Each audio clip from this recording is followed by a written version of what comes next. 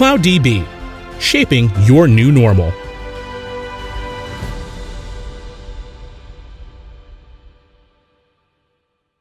Welcome everyone to the 2021 APAC Groundbreakers Virtual Tour by Apaco UC. This year our event will be the biggest one ever done with 144 sessions, including normal sessions, workshops, and hands-on labs from 100 different speakers over 17 days. Also, it will cover sessions in 4 different languages. Please remember to register to as many sessions as you can. That way you'll be able also to watch the replays to all sessions you have registered to until December 30 this year.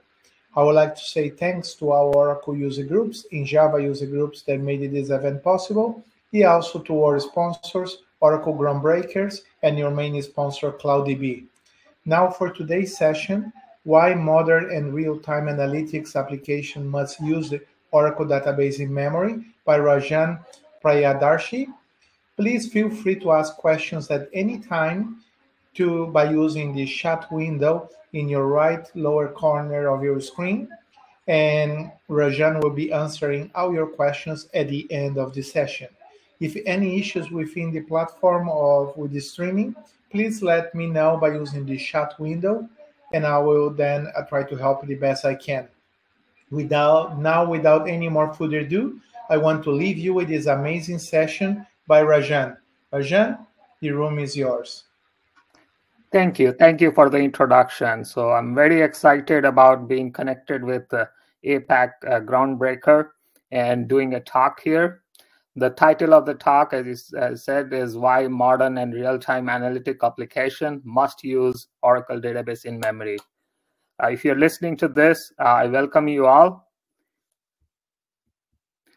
This is the safe harbor statement from Oracle. So on the left-hand side is my email and my LinkedIn and Twitter and all.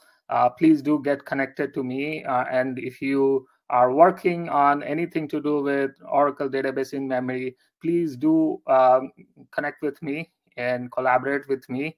We are here to help you. And also, we can help you on POC, organize further workshops and other things. Okay.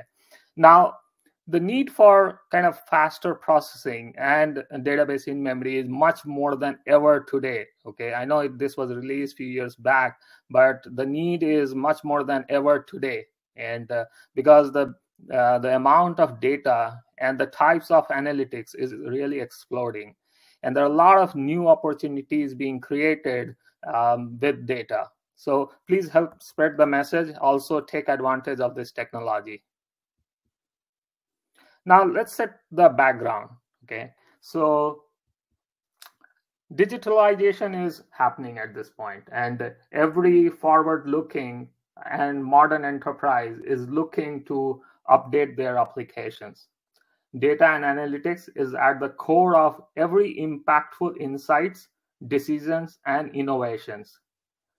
For digitalizations, companies, they need to process large amount of data and run variety of analytics. They also need immediate insights so that they can drive the power of now and also make faster decisions, right? They also need kind of business agility and flexibility to react to the market needs and all. So this is the gist of the presentation in terms of what is the trend and what is the need in the market at this point. And we will talk about how database in memory helps in achieving those goals.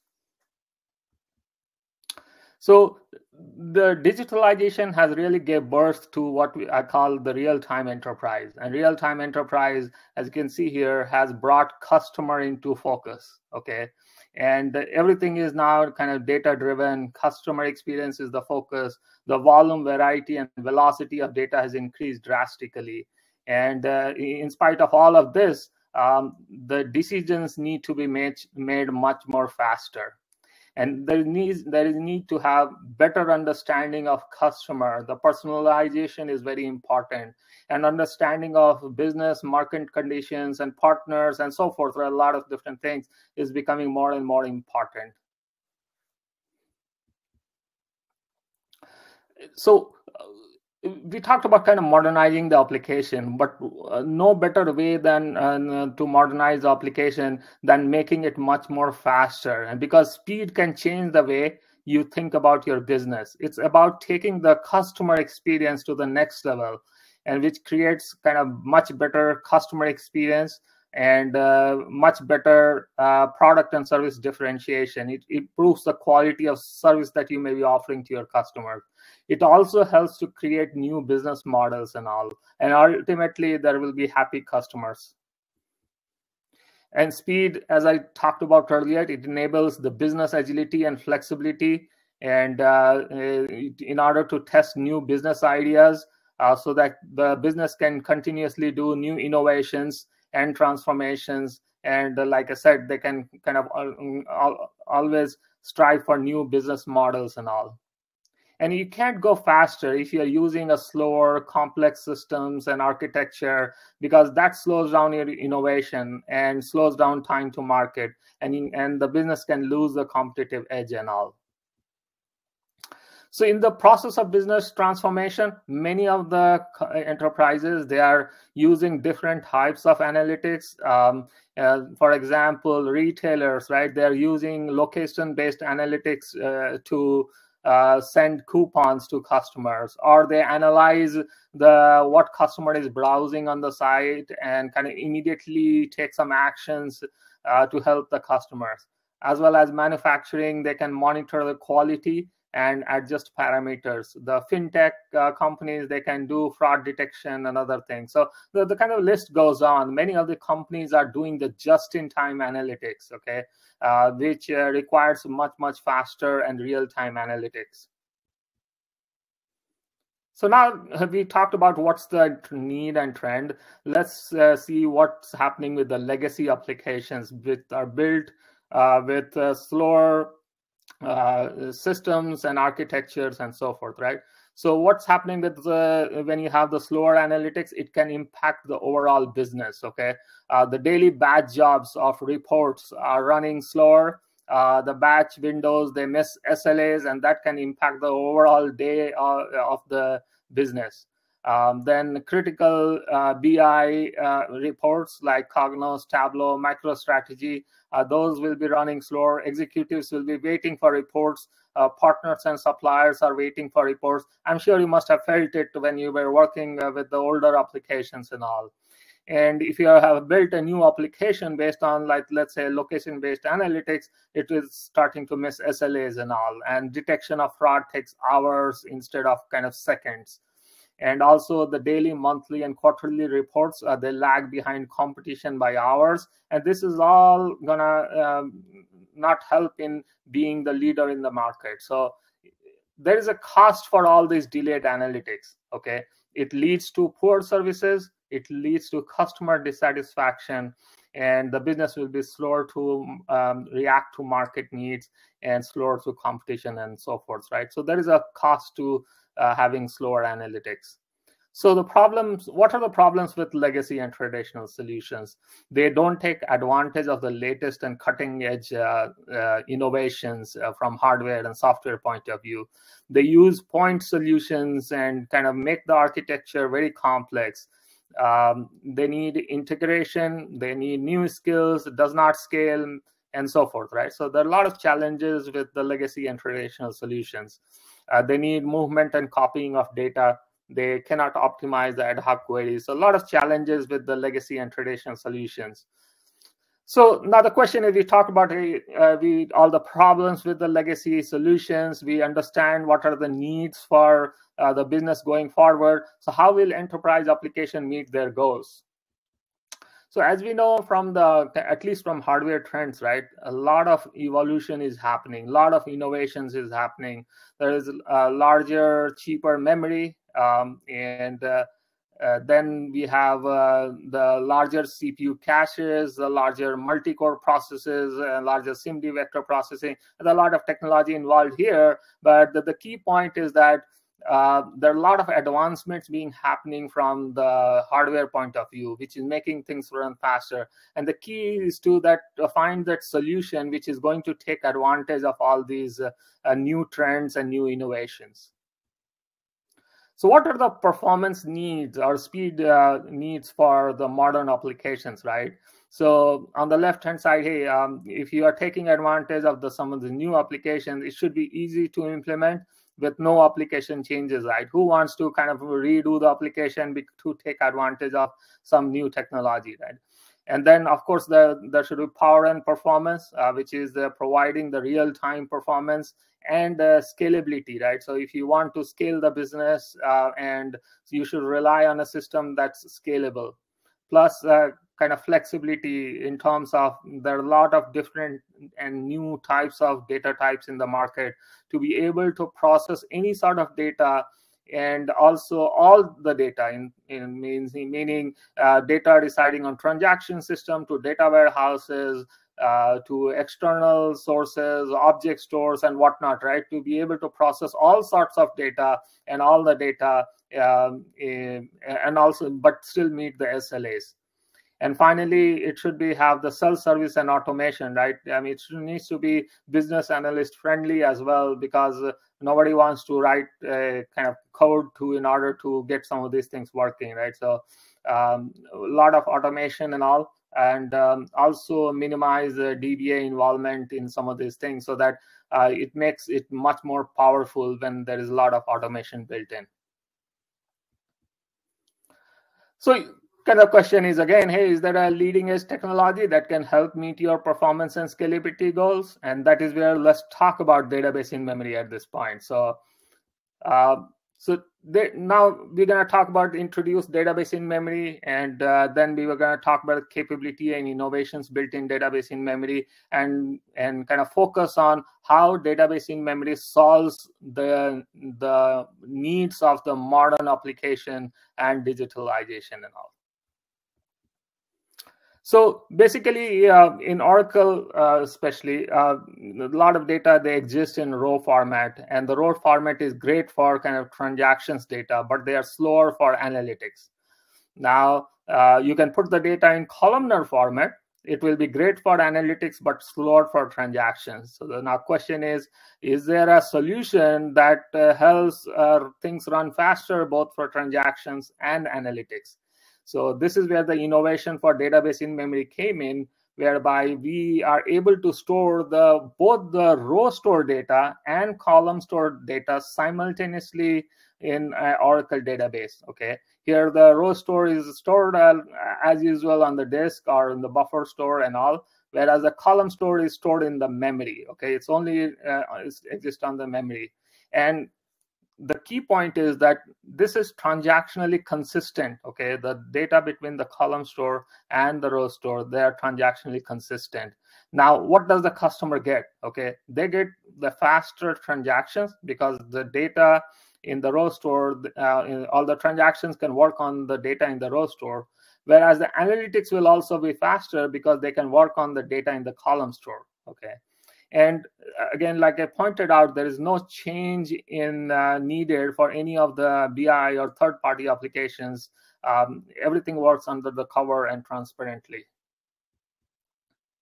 So the key benefits of database in memory is faster analytics on transaction data. So we'll talk about some use cases here whereby data is stored on the transaction system and somebody wants to run quick reports, or business wants to run quick reports and all, they can directly do it on transaction data. Faster with data warehouses. If you want to kind of make some critical application run faster, or all of the data warehouse run faster, you can use database in memory for that purposes. Then increases capacity. Because you are able to run things faster, it increases the capacity on your existing system. Better business decision. This is an insightful one where because you are working on a large set of data, you don't limit the size of data that you work on. You can produce better business decisions. It also lowers TCO because you don't need additional reporting systems and all in order to make things run faster. And I'll show you more examples later. And also it minimizes the cost data duplication, reduces cost and complexity and all, because again, you don't have to copy the data.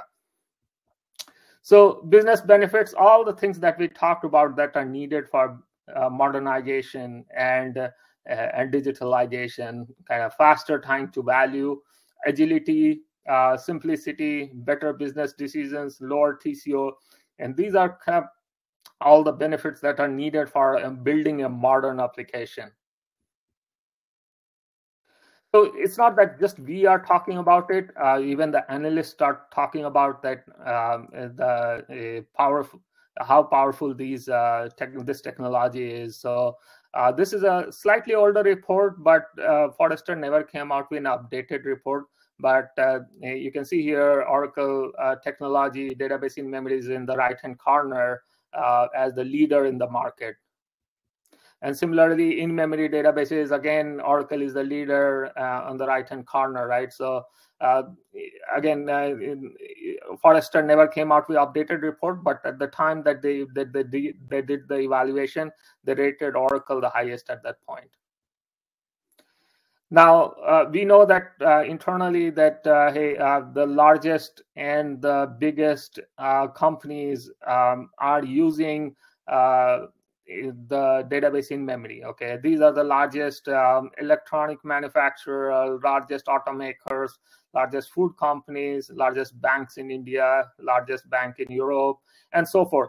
But I just want to let you know that it's not that the largest and biggest only needs database in memory. Any business that needs faster applications, they will benefit from database in memory. The reason, I mean, all these fastest are the biggest and so forth, right? They have used database in memory is because they want to maintain the lead in the market. They want to adopt new and cutting technologies faster. They are focused on improving the customer experience. So again, if they are doing it, why not every business in the market should take advantage of this technology? So where is database in memory available? It's an option for Oracle Database Enterprise Edition, and it's almost available in several types of deployments, whether it's a DBCS with Extreme Performance Edition, on Exadata Cloud Services, Exadata Cloud at Customer, Autonomous Data Warehouse or ADW. It's available with Flash only, and on-premises it's available as an option, and so forth, right? So it's available in various deployment options.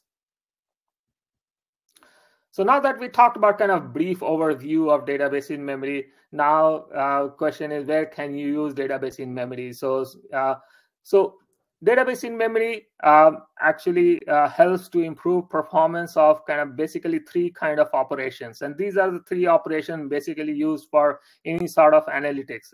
This is scan, this is join, and this is aggregation. Okay. And I'm sure you figure out if you run queries and all that these are the basically three operations that are done, okay, in order to run any sort of query or analytics. And this is where database in memory focuses on or helps in improving the performance. So where to use database in memory? Like I mentioned earlier, on the OLTP systems, and this is all the transaction systems, the enterprise OLTP systems, those running packaged ERP, CRM, HCM, Siebel, PeopleSoft, JD Edwards, and so forth, right? All those transaction systems, business can run analytics directly on those systems in order to get quick reports on other things, right? And also there is no need to kind of extract the data out of these OLTP system to another operational data store or any other place in order to run analytics. You can run directly analytics on the OLTP system. This is the beauty of database in memory being deployed on the OLTP system. Now, in many cases, you may have to extract the data of many OLTP system and put into the data warehouse, right? And this is a different kind of use case whereby there are a lot of summary reports and KPIs and dashboards being built in the data warehouse, okay? And a lot of business, they run different types of reports on looking at those KPIs and dashboard queries, okay? So again, database in memory can reside on those data warehouses and speed up certain applications or overall data warehouse as well. So here is a kind of example, and this will help you understand. So let's say on the left-hand side, you can see there are enterprise applications. And once you have data in the enterprise applications, then they get pulled out from, and they through the data integration layer, the data goes to enterprise data warehouse, and then department data marts are being deployed and so forth, right? Or in some cases, they replicate the data from those enterprise applications to operational data store, and then run some queries on these operational data stores. So this is kind of legacy or traditional way of doing analytics. And what we say is that this increases the time to insight, because you have to kind of pull the data from these enterprise applications to operational data store, or you have to pull the data from data warehouse to data marts and so forth. And again, based on these innovations, we say, hey, you don't need these department data marts, you don't need this operational data store, and you can basically simplify the architecture, reduce the cost, reduce time to insight by directly deploying database in memory on those enterprise application systems or transaction systems, or directly on the data warehouse systems, right? And so you can see that the previous architecture diagram was much more complex than this diagram, where you have database in memory directly running on these transaction system and data warehouse. So overall, again, the benefits is, hey, it reduces the data duplication cost, reduces the data management cost, security risk, time to insight, and so forth, right? So a lot of benefits using database in memory in the architecture. So kind of summarize here, hey, there's traditional way of doing things, and traditional way of doing things requires ETL, manage separate system storage, indexes, materialized views. All of this may be needed to improve the performance. This is a legacy way of doing things. And also it causes slower time to insight, higher cost and complexity. And with the complexity, you may lag in the market and slow to innovate and all. And then there is a modern and optimal way and simpler way of doing things using database in memory. It looks much simpler. And again, it's simpler to implement. It's 100x times faster performance you can get. And this will help the business in terms of going faster to market or faster to innovate. So now that we talked about all the business benefits, right, you must be excited to learn about, hey, what are the capabilities and innovations built in here, right? So I briefly touch upon that. So again, this is a reminder that what are the performance needs for modern applications and all. So I mapped them back to what are the capabilities, those two capabilities of database in memory, right? So simplicity. So I'll show you how it is easy to implement, simple to implement, with no application changes. And there are a lot of algorithms and things built in which helps in achieving faster and real-time performance. Okay, I won't be able to go in depth here. But I can show some glimpse of things. Again, there are a lot of details available. Feel free to set up time with me or connect with me, and we can go through the details. Okay. Then also, like I said, database in memory works on variety of data. One key capability is the scale out capability. So you can, it's not that you're limited to running it on a single node as such. You can scale the capability using rack as well as sharding. Okay.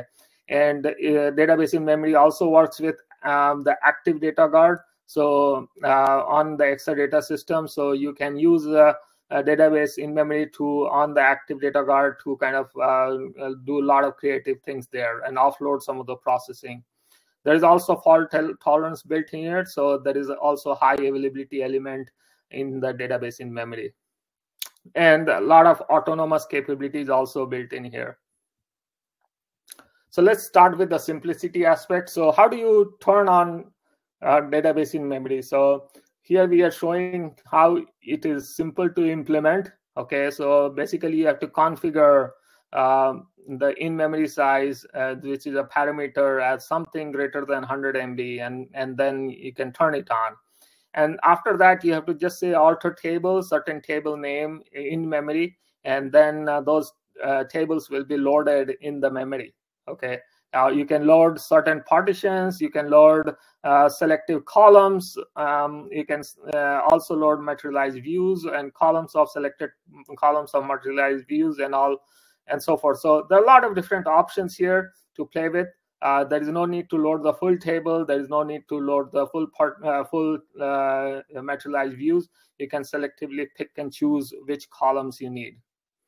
Another key advantage is that you can drop analytic indexes. Okay, I will emphasize it's only analytic indexes that we are talking about, not the OLTP indexes. Okay, so you can drop those analytic indexes if you are able to get the performance from the database in memory. So one thing we always hear about that, hey, I don't have enough memory on the system. So I'll talk about two different functionalities that are available that can help you increase memory on the system. And this is again based on the different system configuration and architecture. So let's talk about Exadata first. And on Exadata, in comes the flash built-in, which is around terabytes and terabytes, which can be used to use for the database in memory. So database in memory does work on the flash, and again, it helps to improve the performance on the Exadata system. Similarly, persistent memory, this is for commodity hardware only. Persistent memory is a new silicon technology from Intel, and it reads at memory speed much faster than flash but slower than DRAM. Okay, so but I mean, of course, it's available with certain architectures, and also you can use persistent memory. So basically you have to remove some of the DIMMs from the system and reload using the persistent memory, which are much fatter and higher amount of memory. Okay. And we have seen in certain POCs and all that using persistent memory can give up to 10x faster performance on the systems. Now, the next one is SIMD vector processing. This is very, very powerful. This is based on the Intel chips, which has power to do SIMD processing, or SIMD single instruction multiple data processing. In a one shot, you can process up to 512 data points. Okay, and very, very key to database in memory. And many of the performance benefits comes directly from the SIMD vector processing, and it's also very, very innovative. And we are trying to use it in multiple different cases, not only for filtering data, but also for joins and other things. Similarly, like joining and combining data can be done much faster. And so here the technology used is the Bloom filter technology, whereby you take the kind of few data points from the smaller table or dimension table and use it during the scan of the larger table. So basically you convert the join in terms of a scan operation, and the scans run much faster with database in memory. The next one is aggregation. Again, this also is built on the same foundational principle that the scans runs much faster. So using the dimension tables, you build an outline for aggregation, and while doing the scan for the large table, you continue to fill up those aggregation outline. So again, a lot of innovative algorithms built with database in memory, which helps to make it run much, much faster. So now that we talked about all the powerful things, one other key thing is that even though you may run the DML on the tables and so forth, you can still use database in memory. So what happens is that if you run the DML on the row store tables, right?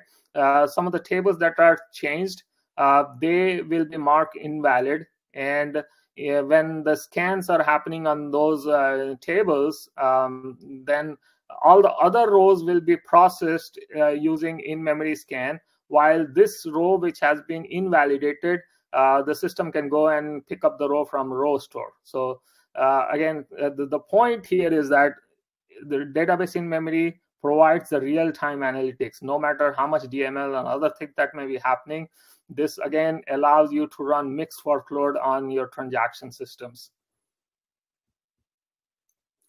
Scalability, as I talked about, is another key thing. You can scale out across the servers wherever rack is involved, and you can have in-memory deployed on all these different servers. Okay, and only thing is that you have to take care of that. You must have a DOP greater than or equal to number of column stores. So some things to take care of, but yes, you can scale out to any size. Also, database in memory is fault tolerant, so you can actually copy these in-memory column stores to another server, so that if this node or server goes down, you can actually still run the queries or get the same performance by accessing the data from the other nodes on the system. In memory on active data guard, this is a very important capability whereby you can actually put the column stores very creatively on the primary system as well as the active data guard or standby system. Okay, you can put one table on the primary system and the other tables on the active data guard, or you could put different partitions of the same table, like newer partitions on primary system and older partitions on the standby system. A lot of different ways you can creatively handle this active data guard. Again, this is available with Exadata only. The other thing is about access, being able to process the data from all different sources, right? So here you can actually access the data from the remote sources like object storage and files and Hadoop, and you can bring it into the memory.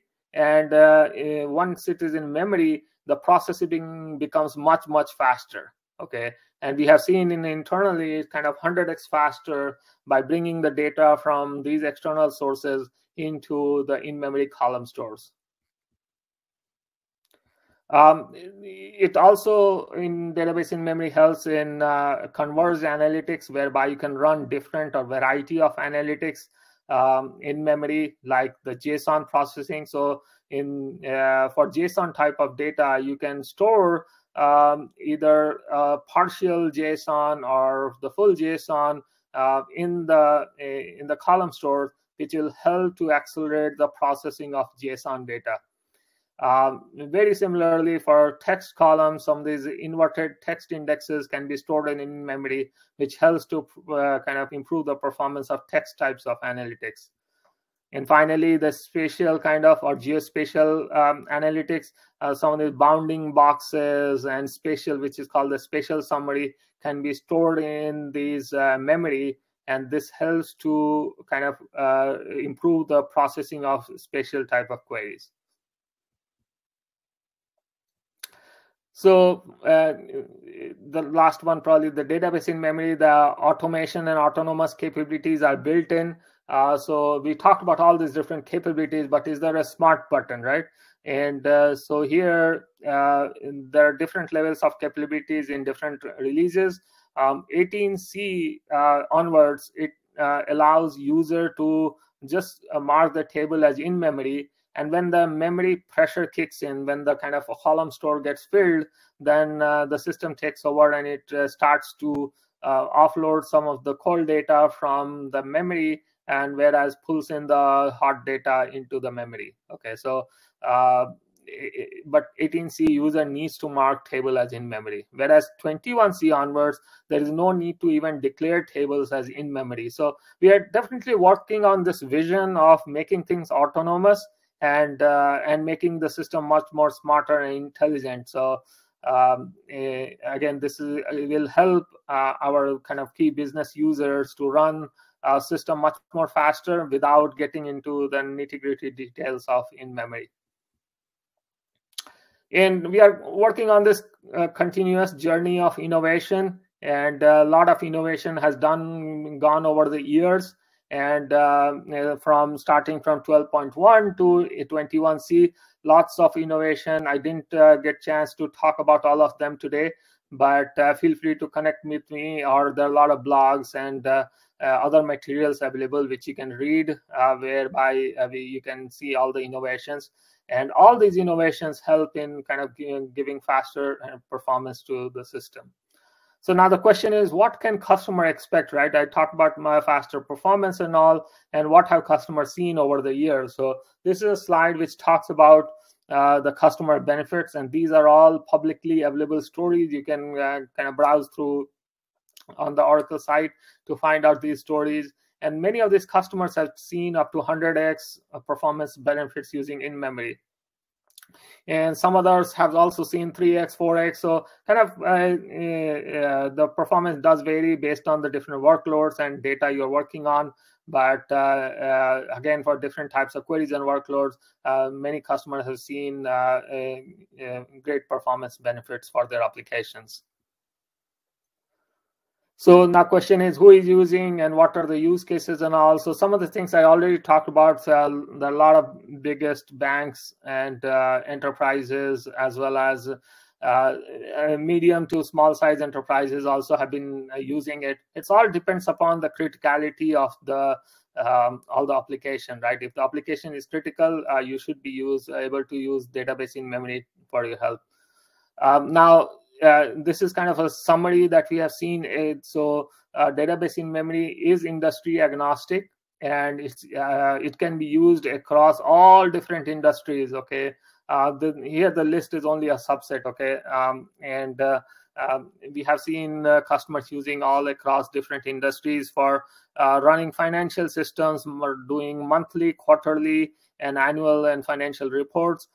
Providing services, running operations, maintenance services, supply chain, running CRMs, customer 360, customer experience, modernization, and all. The key point here is that wherever there is a need, or the time is of essence, or there are performance needs and modernization needs, scale matters, all those places, database in memory has been very helpful to our customers. This is a kind of a list of stories that I have as part of the deck. I may not get a chance to run through all of them, but these are real customer stories. They are all publicly available, and you can feel free to read again on the Oracle site. And let me quickly browse through some of them. So this is kind of a story from Lufthansa, whereby they are able to speed up their daily operational maintenance and services using database in memory. Basically, all their aircrafts are kind of undone after a certain time, and then there is a tracking of parts, location, status, usability, and all those things is done using database in memory. And database in memory helped to reduce run times by 8 to 10x. My Toys is another example. They wanted to track what's on stock, and outgoing goods and incoming goods and packages and so forth. So basically, the retail customer trying to manage their inventory, stock, and other things. And again, their performance gains is 3x to 10x. Bosch is another beautiful example, whereby they had a lot of problems with having lots of indexes on their systems, and by using database in memory, they were able to drop those indexes, and thereby improving the performance significantly for not only the analytic queries, but also for OLTP workloads as well.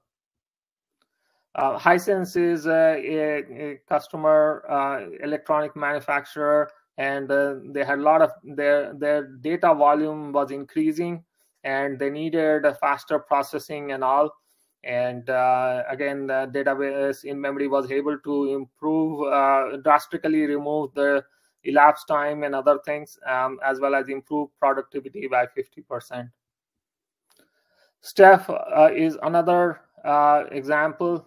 They do the temperature sensitive logistics, basically a transportation company. They needed faster analytic decision making, And basically the managers at Steph, they were demanding more and faster decision making. And from orders to billing, it used to take weeks to get the data and reports, and now they're able to get in much more real time. So very, very helpful for Steph.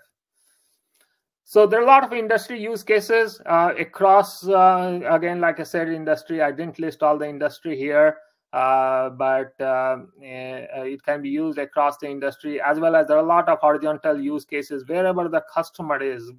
Putting customer at the center is part of the whole modernization, spirit of modernization. So wherever the customer insights, customer 360 and all, they're all database in memory can be used.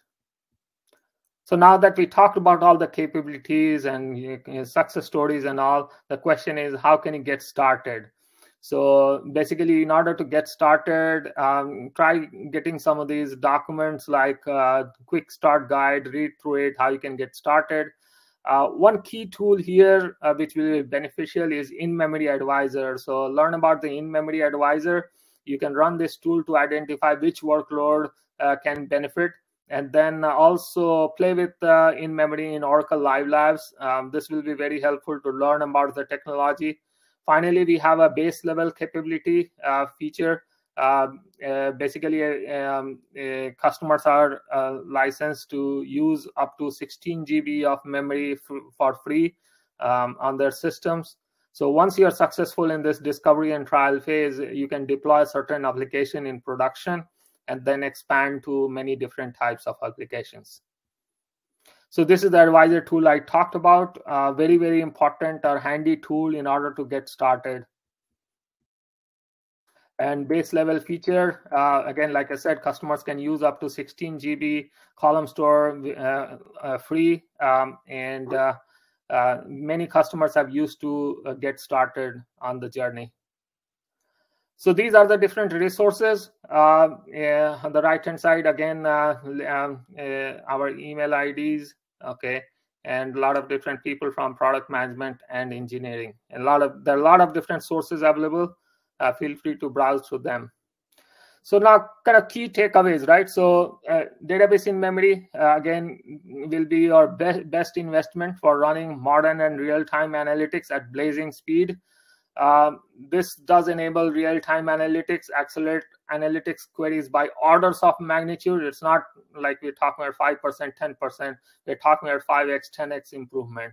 It reduces the complexity and total cost of ownership. It enables significant performance boost, both on the Exadata systems as well as commodity hardwares. It's easy to implement with no application changes and easy to get started. Customer can now use up to 16 GB, the base column stores, without having to license it. This is the base level license that I talked about. It's available on both on-premises and cloud. So that's the key takeaway. If you don't remember anything, at least remember these key takeaways, okay? But again, the point is, get in touch with us. If you need any help, if you are running any POC, if you have any questions, please get in touch with us. Again, these are our email IDs, so get in touch with us. Back to you, Alvarez. Up to this point is no questions showing. Please feel free to contact Ranjan basically on offline, and he will be answering all your questions. At screen, you can see the emails, and also you can find him also in Twitter with his Twitter handle. But our emails are now on the screen, and you can basically contact Ranjan or any person of his team too, if you have any questions regarding Ranjan's presentation. Ranjan, it was a fantastic presentation with a lot of very interesting content. I know the community, not only Asia Pacific, but everyone from around the world that's also watching this and watching the replays will enjoy it a lot. And thank you so much for taking your time in your evening in the United States to present and share your knowledge with us. It looks like there's no questions coming. In that case, thank you so much, Ranjan. Yeah, thank you so much for the opportunity. Yeah, again, I'm very excited about connected with this and presenting here. So thank you so much for the opportunity. Thank you, Rajan, and we are always here to support you and your team in the best way we can. And saying that, please take care and be safe. You, Rajan, and everyone that listening to this presentation, and look after yourself and your family in these pandemic times. And please have a wonderful evening, morning, or afternoon, whatever you are around the world. Thank you. Thank you. Bye-bye, everyone. CloudDB, shaping your new normal.